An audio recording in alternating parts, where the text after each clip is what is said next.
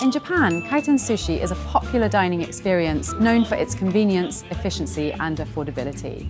And this is Kaiten Sushi Ginza Onodera, a location in Tokyo created by the world-famous Ginza Onodera restaurant group. With multiple high-end sushi omakase locations that have won Michelin acclaim over the years, this is their attempt to provide their style of sushi in a more casual and affordable setting. And the result is honestly a bit peculiar, as it is likely some of the best kaiten sushi in Tokyo regarding sushi quality. But the odd part is, it's not quite kaiten sushi at all in the literal sense, as the conveyor belt is certainly present, but it doesn't seem to be in use anymore.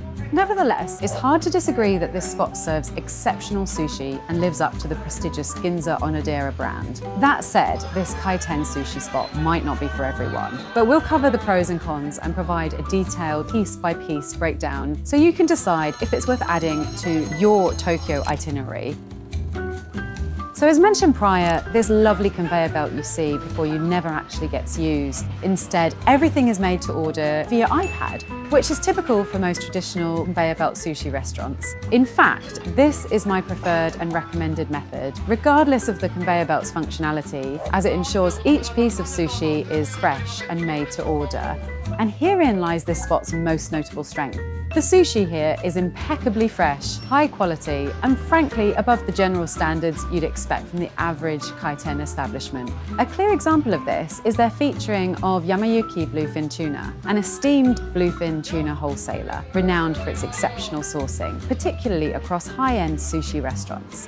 Their strict and meticulous selection criteria ensures that the tuna supplied is of exceptional quality, characterized by its rich, buttery flavor and tender texture.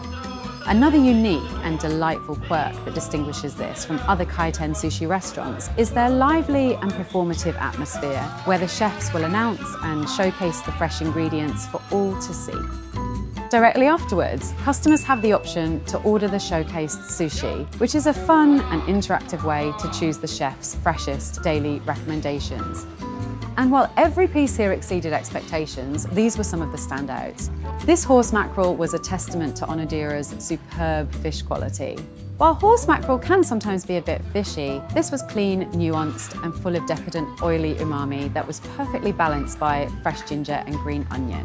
Seared ingawa, which is a cut near the fin of the flounder, has a buttery yet delicate texture, with a pleasant crispness on the outside from the searing, balanced by a melt-in-your-mouth richness from its natural fat content.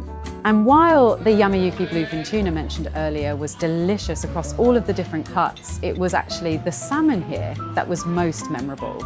The salmon belly cut has a higher fat content and delivers an indulgent flavour with a natural sweetness.